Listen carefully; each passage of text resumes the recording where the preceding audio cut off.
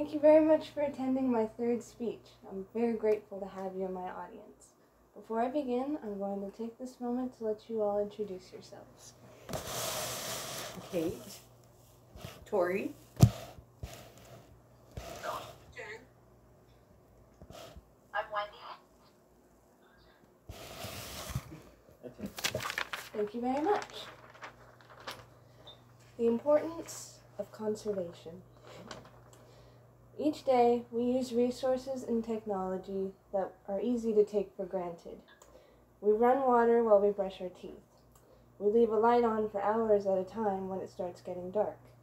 We toss out plastic into the trash can without a second thought. However, all of these resources and technology should, in actuality, be used rather sparingly. Today, I intend to persuade you to, at the very least, consider conservation. What exactly is conservation, though? Conservation is defined as protecting something of environmental or cultural importance from harm.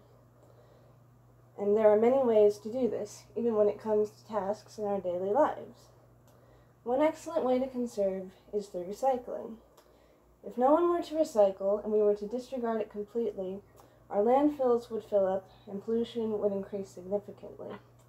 However, if everyone were to recycle instead, it would have monumental effects.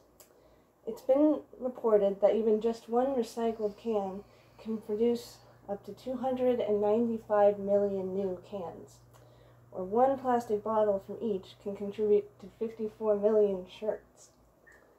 In short, an easy way to practice this form of conservation is to follow the 3 R's, as suggested by the National Ocean Service.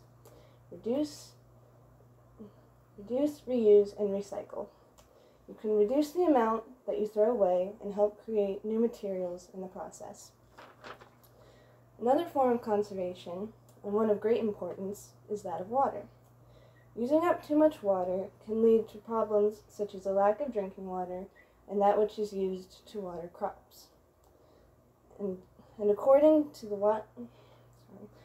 World Wildlife Fund, it's estimated that as soon as 2025, 2/3 of Earth's population could face water shortages.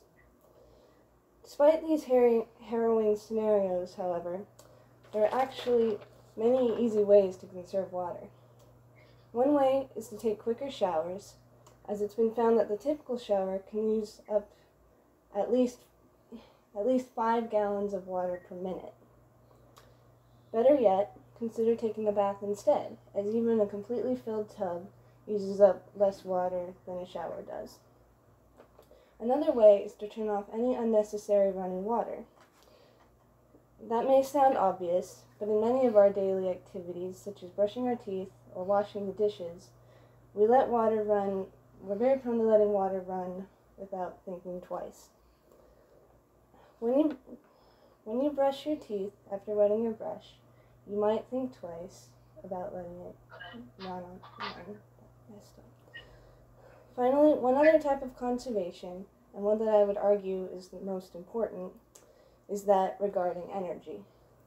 According to Inspire Clean Energy, using too much energy can have detrimental effects, such as running out of our primary sources, such as fossil fuels and natural gases, and it could contribute to climate change and the devastation of ecosystems. Fortunately, there are a multitude of ways to conserve energy as well. One simple way is to turn off and unplug any electronics when not in use. It may not seem like it, but an electronic screen alone can use up to 60% of the energy used to power it. Another way, similar to water, is to turn off any unnecessary lights. It's habit to turn on our lights as it gets darker into the night, but even still, if there's no one in the room and no reason to really have it on, it's best to just switch it off. My main goal today was to inform you of and persuade you to practice many forms of conservation. From water to energy to plain traditional recycling, there are indeed so many ways to consider. I hope now that I've been able to provide some perspective on these matters and to provide sufficient reasons to take action upon them. Thank you.